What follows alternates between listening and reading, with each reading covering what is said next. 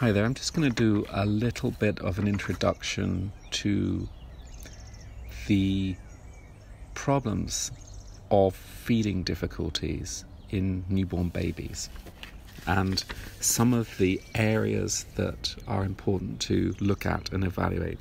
So let's talk about feeding in relationship to breastfeeding. Bottle feeding is slightly different, it's not quite so involved, but it's important as well. There's some important prerequisites that are needed for a baby to feed, to latch, and to have a normal feeding function. And I want to just talk about a few of these factors and the potential problems that they can have and how to address them and to deal with them.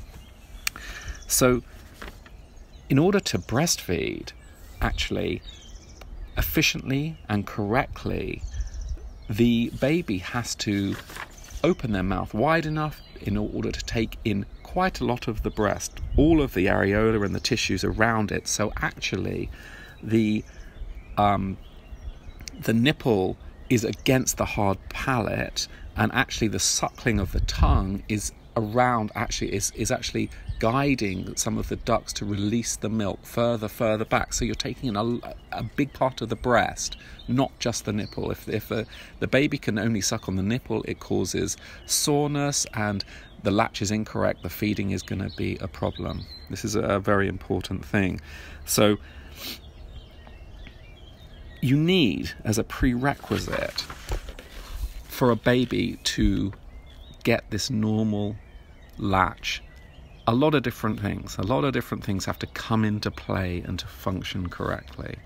The first thing that we need is the jaw to be functioning. So the babies often, because of a variety of reasons, a lot of them are to do with actually the pre-birth positioning of a baby. They're kind of squashed. The mandible, which is the jawbone, is locked backwards and jammed up. And that's a very common condition in babies and needs to be released in order for a normal breastfeeding or even a normal feeding problem, to be maintained. Its mandibles are very small in babies compared to adults. They're tiny if you have a look, and they have to be open fully, and also their muscles need to be functioned correctly, and these often need to be retrained, and the function has to become very important. And the temporal bone, which is the bone that the ear sits in, is often locked in babies from pre-birth molding or the birth itself, causing difficulties locking up these bones. But the mandible hangs from the temporal bone. So if you've got dysfunction in the temporal area, it's going to lock up the jaw function. So one of the first things is to look at the function of the mandible and the temporomandibular joint. Now, what we also need is tongue function. So a baby's tongue has to move because it presses on these ducts to allow the milk to be released in a normal breastfeeding situation. So the tongue has to be actually to lie quite flat and cupping, and it has to have some kind of backwards and forwards movement, not a grasping, but it also has to lie down over the lower gums. Now, if you've got a tongue that isn't functioning normally, it cannot be moved down over the lower gums, again, you're not going to create enough space for the baby to feed correctly. Now, this is the world of tongue tie, which is incredibly common these days, increasingly common. And I know there's a lot of press articles about tongue tie that's happened at the moment, and we work very closely with a tongue tie release pediatrician who we send a lot of patients to, and he sends a lot of patients to us. And it's very, very important. There are 4 classes of tongue tie. this classified 1 to 4. Tongue tie classification 1 and 2 are at front, so it's actually the tongue is tied right underneath it to the actual front. A little bit further back in number 2, 3 and 4 are posterior tongue ties, which are right at the back of the tongue, and these are often missed by midwives, pediatricians, and health visitors, because I don't think they're trained in doing this. A posterior tongue tie still has an effect on causing tongue dysfunction, and it's very important that they're checked out. So these things need checked out. We can check them at the practice, or we can send people on to the pediatrician to check them correctly to make sure that function is there. Not all need to be treated. It depends on a lot of the other factors that we're going to talk about. So you need a tongue that is free and allowed to be moved. Now, there are other causes of tongue dysfunction, and one of them is the actual nerve supply to the tongue, the hypoglossal nerve, which is a cranial nerve that passes between the head and the neck through a little canal called the hypoglossal canal, which is often locked up because of the plates of the head are locked into each other, which is due to birth abnormal or pre-birth positions of the head. So this area at the back of the head can get locked up and affect the function of this hypoglossal nerve, which directly affects the muscle control of the tongue. Actually, there is another nerve which is very important actually in terms of tongue function, which is called the palatoglossus, which has its nerve supply with the vagus nerve. Now, the vagus nerve is very important with a lot of these areas we're going to talk about in terms of feeding difficulties in babies. And again, the vagus nerve, there's a little canal called the jugular foramen, which is between the head and the neck at the back behind the ears, and it's an area which is particularly vulnerable to compressive distress. Even in a normal delivery, there's a lot of rotation that happens around between the head and the neck, and a lot of ability for the nerves to be compressed, or some of the surrounding tissue around the nerves to be compressed, and this can cause a variety of dysfunctions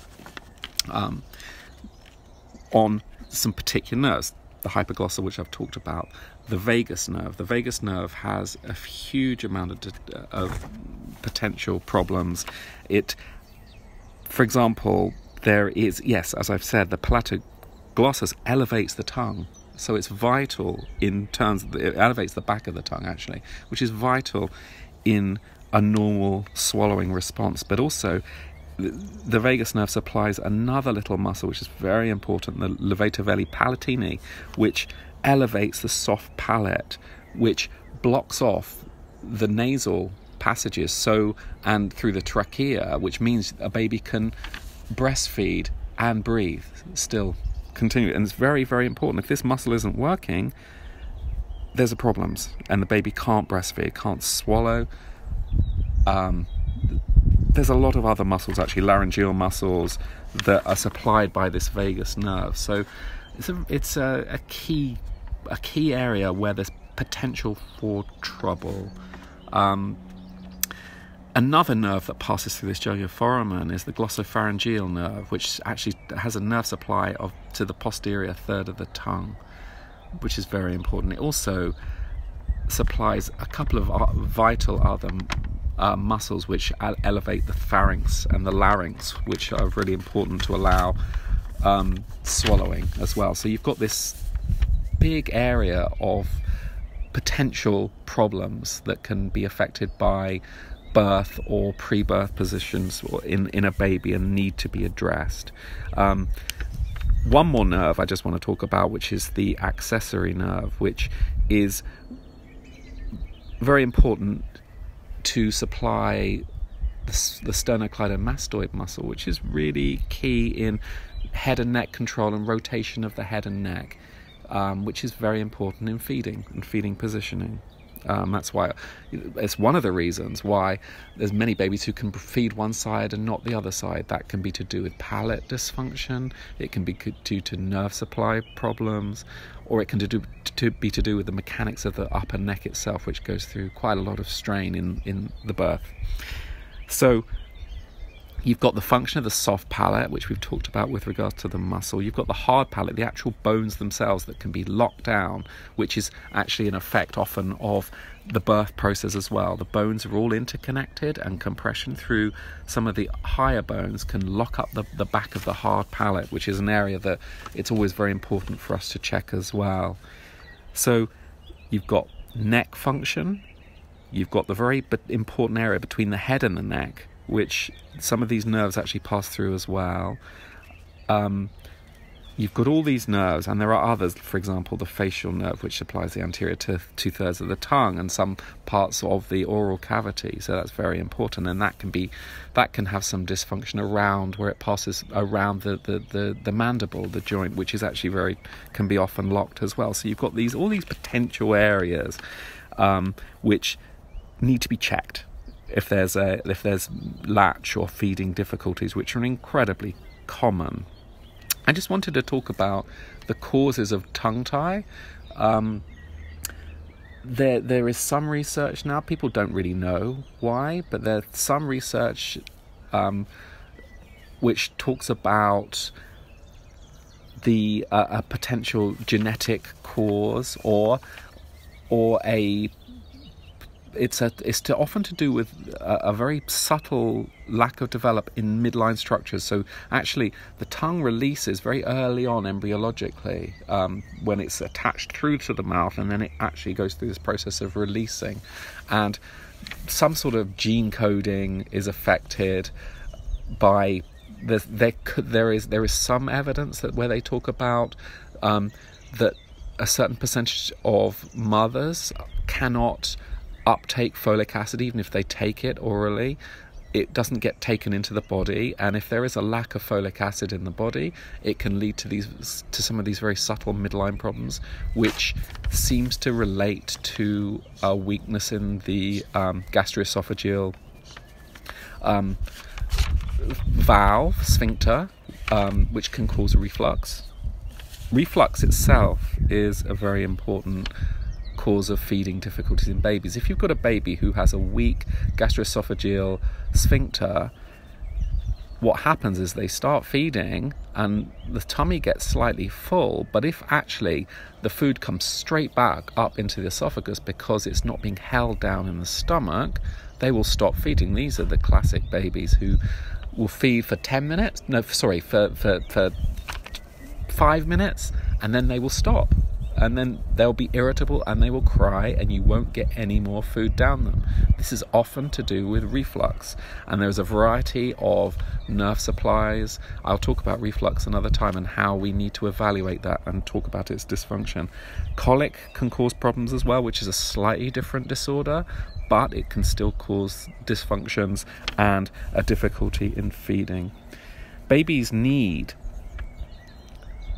a certain degree of what we would call primitive reflexes in order to feed properly, to suckle free. A rooting reflex, which is when you just tickle beside their lip, they will move towards you. That's a very important reflex, which is preconscious, underconscious reflex. Suckling, so if you touch the palate, they will suck. The swallow reflex. There are other reflexes that can be too stimulated. For example, the gag reflex, which can be to do with a hyperirritation of the vagus nerve again. And often babies with feeding difficulties have a too aggressive gag reflex. And if you touch the top of their hard palate, they will gag, and they shouldn't. You should only gag if you touch the soft palate. That's kind of important. A cough reflex can be overly accentuated, but again, babies can cough when they have reflux as well. So babies can't talk to us, and we have to work out what's going on. And that's why it's very important to look at all of these different factors and others to find out what is our difficulty here. And this is a little bit more of the detail as to why we should check these babies out, and why it's important to use a good lactation consultant. And we can send you to good lactation consultants who can actually advise of certain positions which are correct for a baby to feed in properly, and certain ways of latching which are very important. Otherwise it becomes impossible to feed anyway. Tongue tie needs to be sorted out. Again, we've referred to a doctor called Dr. Justin Roach, who is a paediatrician who does laser, which is a very good way of releasing tongue tie, and we can refer you on to that person as well. And it's very important, I think, to check these babies who have feeding difficulties, just to see if any of these factors are part of it, and what factors are, and to discern actually what's going on. Okay, I wish you well.